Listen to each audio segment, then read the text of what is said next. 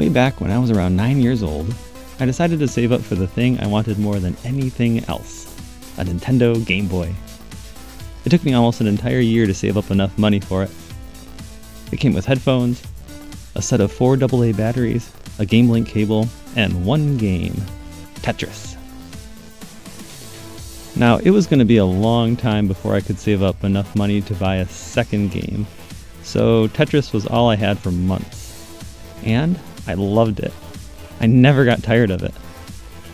Over the years, my Game Boy became scratched and more difficult to use, and this was before the age of the internet being popular, and the concept of buying cheap replacement parts online wasn't an option like today, so I ended up throwing it away.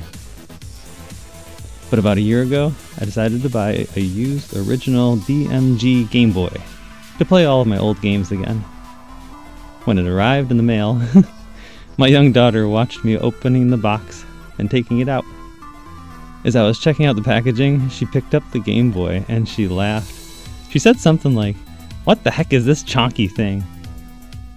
I responded by taking the Game Boy, inserting my original copy of Tetris, turning it on, and handing it back to her. And she could not stop playing.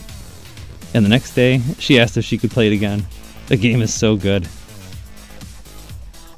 I consider Tetris to be the greatest video game of all time. The premise is simple: fill in a row of blocks to make them disappear. The gameplay is a great blend of skill and luck. Players can improve with practice, while at the same time each play session is a completely unique random experience. The amount of gameplay experiences in Tetris are literally endless. It provides a game where skill will get you more points and to a higher level, but the hope for a better set of luck in just one more game will drive the player to play again and again. Also notable is that it can only be played as a video game. Chess or checkers or Go may be better games, but I wouldn't consider them better video games. In regards to game design, the lose case scenario is simple. If the blocks make it to the top of the screen, you lose. It's simple and well defined. As for win case scenarios, the Game Boy version provides 2 options. The A-type mode continues until the blocks become too fast for the player to clear any more rows. In this mode, the goal would be either to get a high score or to simply have fun enjoying clearing the blocks. Clearing blocks in itself is fun. People just love arranging things. It's the basis for many hobbies and activities, most notably jigsaw puzzles. Tetris scratches that basic itch. Honestly, when I was recording a few minutes of gameplay for this video, I had to drag myself away from the game. It was really hard to stop. The other mode, the B-type mode, allows the player to set the speed and starting height of the blocks, with the goal of clearing just 25 lines without losing. This is a well-defined win case scenario for players who prefer to beat the game. I love attempting the highest difficulty setting.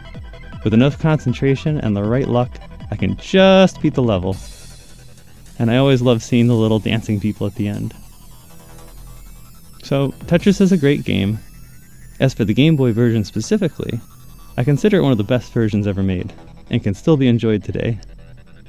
The graphics are crisp and clear. The music is iconic. As much as I love the famous A music, I spend just as much time listening to the B music, and occasionally the C music, when I want a more chill experience. The Game Boy version provides a 2-player mode by using the Game Link cable, which is a bonus because not all versions provide that option, most notable being the NES version of Tetris by Nintendo themselves. The only cons I can think of is that the game really could have used an internal battery to save high scores. But honestly, the fact that the scores are reset every time the Game Boy is powered off has never bothered me personally. The other thing is the sound effect that is played when clearing 4 rows of blocks at once. It's just a little weird and too excited or something.